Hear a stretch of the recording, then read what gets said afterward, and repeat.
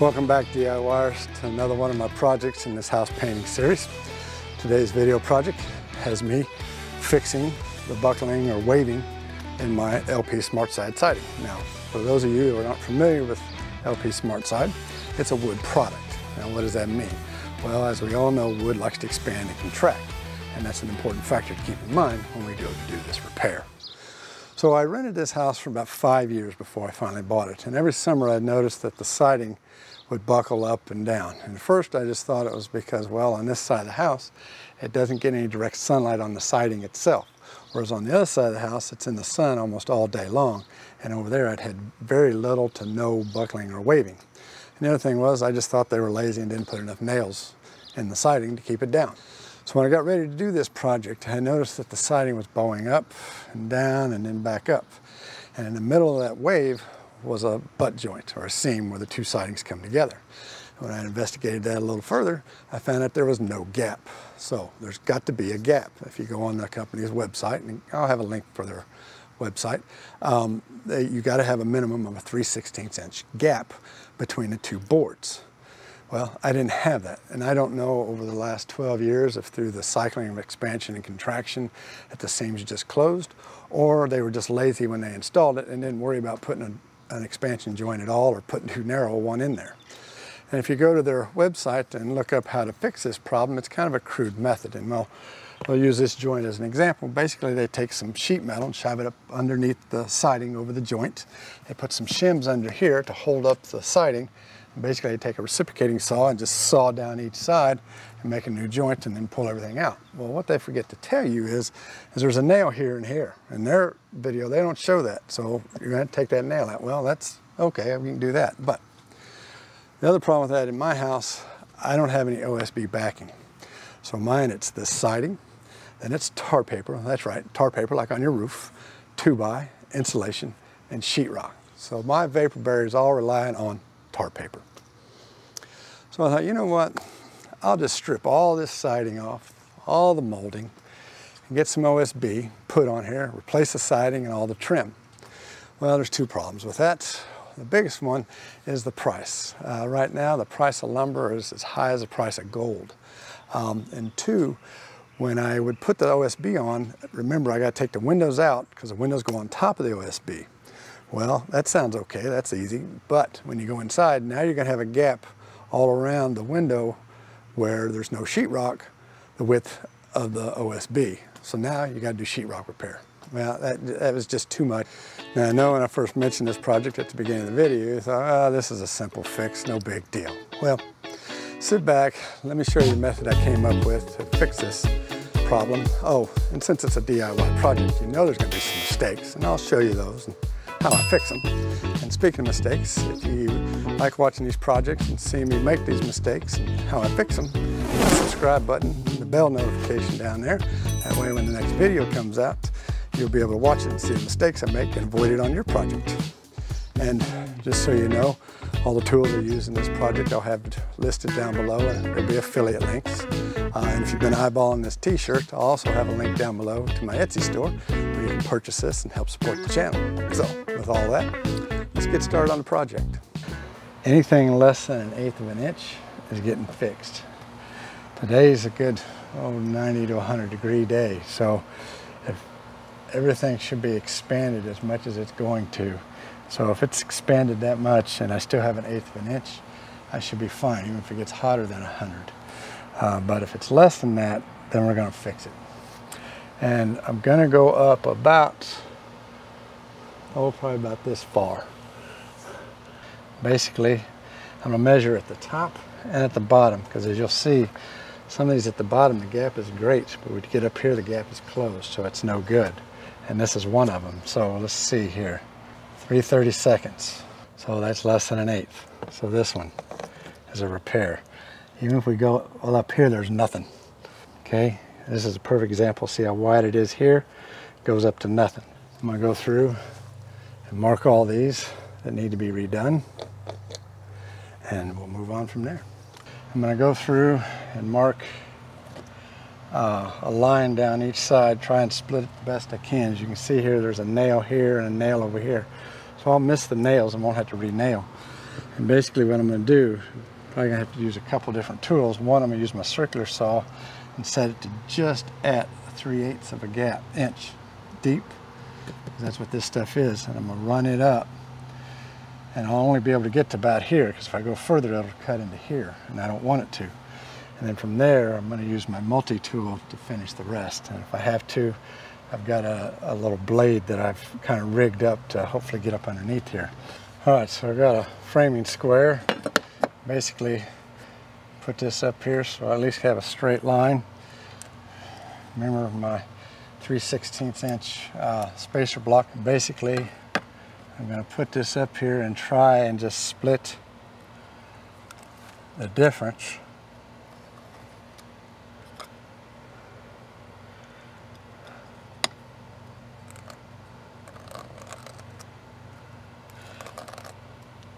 I'm using an ink pen so I have a nice fine line. I don't want a big fat line from a pencil. So I'll measure my saw blade, but I think it's about an 1/8 inch. So I'll get up one side and then have to come over just a hair and get the other side. So that's what I'm going to do. I'll go through and mark all these and move on to the next step. Okay, those are all marked off. The next thing I'm going to do is I'm going to pull every nail on the bottom of this bottom piece of siding. Because A, if it's buckling, it's not holding it anyway. And so I'm just going to take them out. I'll wind up doing just like I did everything else. I'll put some peel bond on it, put some paint on it, caulk over it, and I'm going to put new nails. Actually, I'm going to go with screws and screw this in the bottom to help hold it down. I got a multitude of tools here, a hammer, three different pliers, nail puller, my 13-in-1 painter's tool. Because basically, they're already where it's buckled, the nails already popped loose, so I just need to push this in, grab a hold of the nail and pull it out. If that don't work, I'll grab from behind and try and push it so that it'll pop the caulking and I can get a hold of it and take it out, because I don't want to tear up the siding trying to get these out. So now it's time to bite the bullet and cut these open. So what I'm going to use is my skill saw. Now I've already pre-measured. The blade is 3/32 of a wide when it cuts, which means I can make a cut on each blue line for 3/16. I've experimented on some scraps as to how deep to set this so that when I come down here I don't go through the underside. Follow up with my multi-tool and get up as high as I can. Then I'm going to put wedges under here, pull this out, and I've got a sawzall blade, a wooden sawzall blade with a pair of vice grips to get that last little bit. There's about this much I can't get. Okay, you can kind of see the blue lines. Cut this side and then cut this side. The whole time you got to be careful that I don't, because if I back up high enough I can cut into this.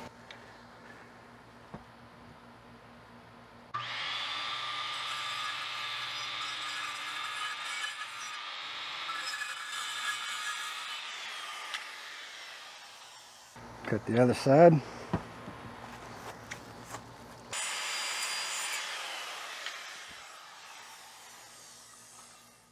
The hardest part with this multi-tool is knowing not to go too deep.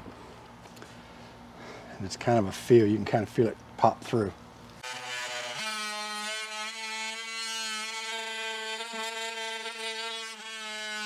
What you may or may not notice while I was making those cuts is that I did what I was trying to avoid, and that is I cut the tar paper underneath. May not be able to see it very well, but there's bare wood down in there, and I turned that into that. So let's go see how I did it. Alright, so the first thing you have to do is see these two nail holes where they used to be. I don't need to worry about that, but there's going to be a nail up here and a nail over here, and so I've got to find the spacing between there. I only have about a ½ inch. Okay, so I got my flashing here, and all it was is I just went to Home Depot and got a 10-inch by 10-foot piece of roll flashing, and I took off about 1 foot of it. As we talked about, I want 1.5 inch wide strip, and then I just score it. like that. Like I said, all you got to do, snapped, it's done. So what I've done is I got a couple shims to hold this up, and I've already kind of pre-worked with this. There's something up in here that's causing it to get stuck. So basically I cut it down so that it'll just barely go up between those nails, and it'll slide up in here like this. Okay, so I got my bead of caulking in there.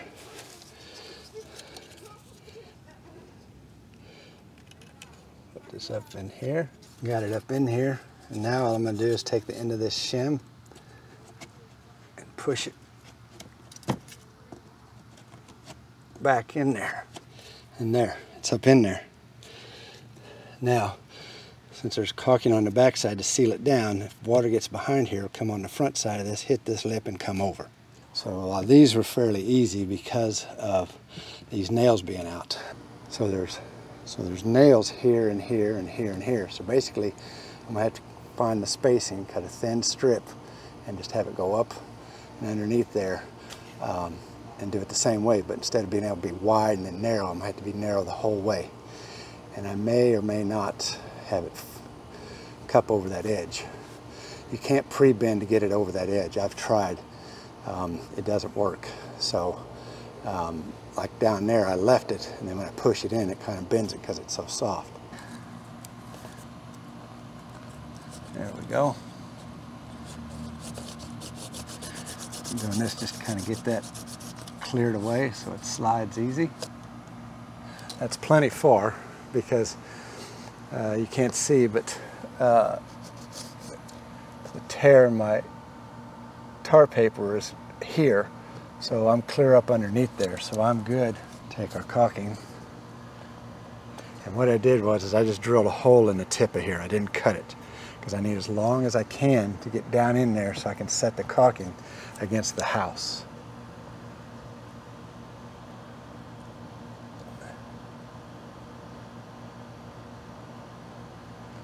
I want it to set on the tar paper. I shove this up in there, it goes over the top of it. My little shim here. All the way up. There we go. Let's see if I can get a close up.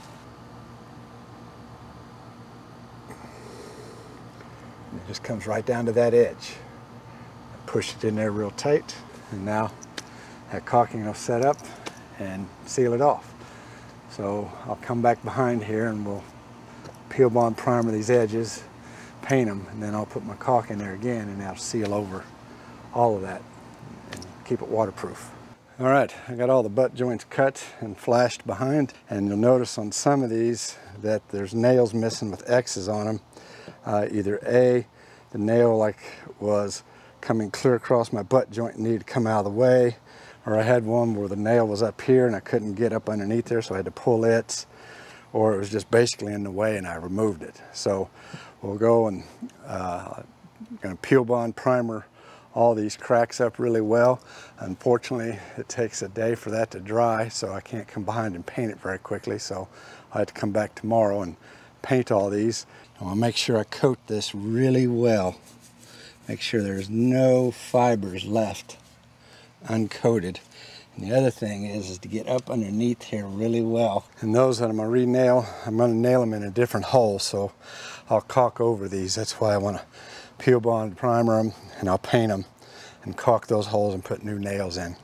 And I want to make sure and cover everywhere I put that primer.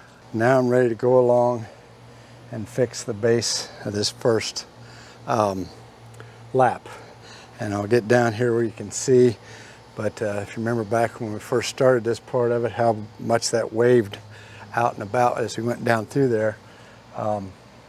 After I've relieved all these joints, it has come down, I think, quite a bit. There's two big areas still left that, my two biggest areas that are puffed up, but I've pushed on them, and it's actually due, I think, more to the board itself is kind of warped up. I could be wrong, but that's where we're gonna go. So I haven't caulked any of these yet because I want to fix this base and get it all flat. So if there's gonna be any movement in the joints, it'll happen before I caulk, and then I'll come behind and caulk. Exterior screws, I say they're Prime Guard Plus, which if you read on the bottom, it says galvanization on the fasteners is intended for extended life of the fastener. So these are galvanized screws. They're just not the shiny silver ones that you see on the nails. These are a hex-headed screw. They're number 8x2. I'm gonna look down here and see where the biggest spots are. Like I say, there's 2 of them. I'm gonna mark them with a pencil. This one here happens to be right next to a seam. This one is not. This is where it bowed out the most of all when it was doing it. I've seen it bow out to where up to 2 or 3 of these were bowed with it. So that's where I'm gonna put my first set of screws, is right there. So I'm gonna get them started. They're self-tapping and they tap pretty quick. I'm gonna get them started, I'm gonna pull them out, I'm gonna put a little caulking over it, and I'm gonna drive them in with the caulking and hopefully seal underneath it. It's a little extra work doing it this way, but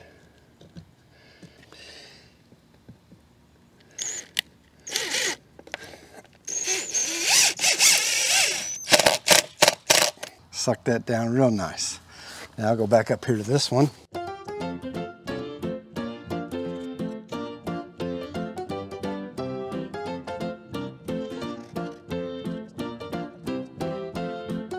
Now, we'll step back and see where I got to go next.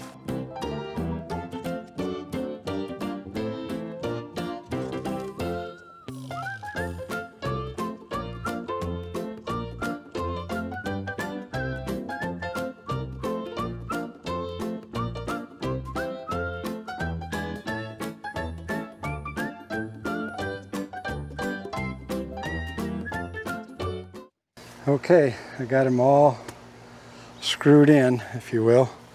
Now, if you can see down here, there is some ripples.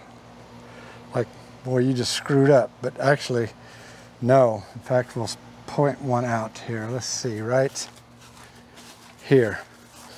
There's one right here, but there's a screw here and a screw here, and that's tight against the house. Because like here, that's tight. It's tight against the house. As you can see, we got all the cracks painted and sealed up. These areas here I did because if you remember back in the sanding video, if not, I'll leave a link below, that they had a crack right here. Maybe you can see it up close, that I caulked. And so I've peel bonded over that and primed it and painted it. And actually from a distance you can't really see it. So that's what those are. But I got all these done. Now some of these, the nails are out of. And you see that lifts up. So before I can seal this, what I'm going to do is go through and put the nails back in. Now before I just randomly nail them, I'm going to lift this up and kind of push under there with a putty knife and see where, because I don't have any structural lumber behind here. All I have is this 2x4 studs, or 2x6, whatever they may be, that they use to frame the wall. So I need to see, do I have enough meat to hammer right through here and hit a stud, and the same here, or do I need to angle? Because as you can see, that one there, it came out because it was probably angled this way, whereas that one probably went straight in. But that's what I'm going to look at and see before I put the nails in. And so along the bottom, I'll come back last along the bottom and fill those or actually those are screw holes. Now the bottom is all done. I've put all the screws I needed to in the bottom, so I don't have to worry about there. I can just go ahead and caulk that. The only thing I need to do with this is because this is just open space behind here, is I will put a piece of cardboard so that I don't get caulking dripped on my foundation. As I'm going to put a little shim behind these, behind this siding, so that when I caulk, I get clear up to the top of where the siding it is. The top of the siding is probably about right here, so I want to make sure I get all of that crack caulked. So to do that, like I say, I'm going to wedge this out so that I can get my caulking all the way up underneath there. I went ahead and did this one before I put the nails in, and the biggest reason is because my hose right here, water drains down on it, and I wanted to use my hose, but I didn't want to use it with that open, so I did caulk that. But you can see that's actually, to me anyway, is a nice pretty joint. It's nicely straight and caulked and everything. So I will come back behind and nail this, but you can already see I did what I was talking about. So with a circle and a bullseye means I can nail straight in and not worry about not hitting any lumber behind, whereas this one here kind of has an arrow that goes this way, which means I got to angle it just a little bit. I got all the holes marked, and what I'm going to use is basically just a framing hammer. It's framing because it's got these cross matches on the head, so it grips the head. The other thing I'm using is .113 by 2 3/8 hot dipped galvanized nails. You can see these are what they call a ring shank. If you can see those itty bitty little ridges, it's sucked down tight. We'll move on to the next one. I know I said I didn't want to screw up and have to re-nail, but unfortunately I had 2 or 3 spots where I had to, and this happens to be one of them. You can see right there. In fact, you might have, when I showed you I was nailing this one, you might have heard that it kind of glanced off and didn't sound like it hit solid, and it didn't, because when I come back up and pulled on this, it pulled out. So I pulled the nail and reset it. So unfortunately I'll have to put some caulk in there and fill it. But so I've got all the butt joints or expansion joints taped off because I'm just too OCD and anal to want to get caulking all over the place, kind of like I did when I did them the first time. Here's one. See that little blue line?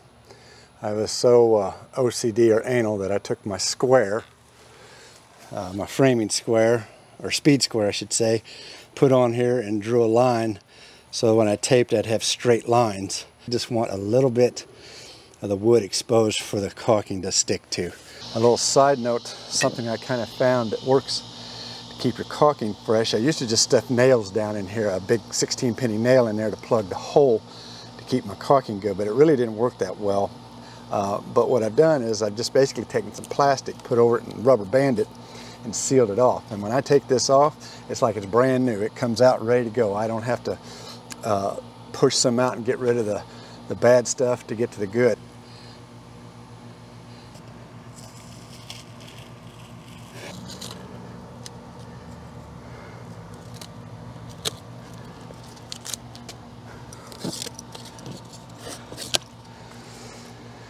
The last thing I need to do is all these nails down through here are loose, so are those. And so I'm taking all those out and basically just going to put screws back like I did on that side and then caulk over them. Kind of discovered a little easy secret, if you will, on doing these holes. I did cut the tape hole and put over it and try and do it, and it worked okay, but when you've got multiple holes together like this, it doesn't work worth a lick, and it's a lot time consuming. So what I do is I put caulking in the holes and I smear it in, get it like I want it, and then I come back with a wet finger and smooth it over until just the hole is exposed, kind of like here, and clean it off. And then it looks really good. Wet my finger.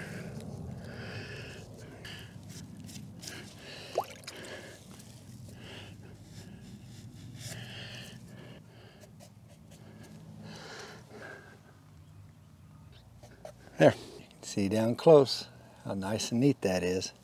These are the ones I just finished. I'll show you some up here that I did a few days ago. And you can see how they've set. See how much it's shrunk back, but that's okay. I'm gonna come back and fill them again. And the biggest thing is, if you look down this side,